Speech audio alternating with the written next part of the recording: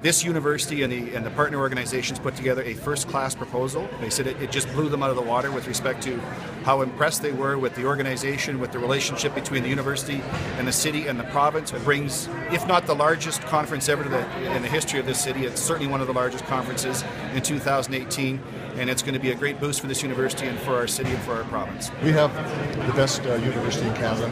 We're going to showcase an incredible academic base in our city and our province, so we're very pleased.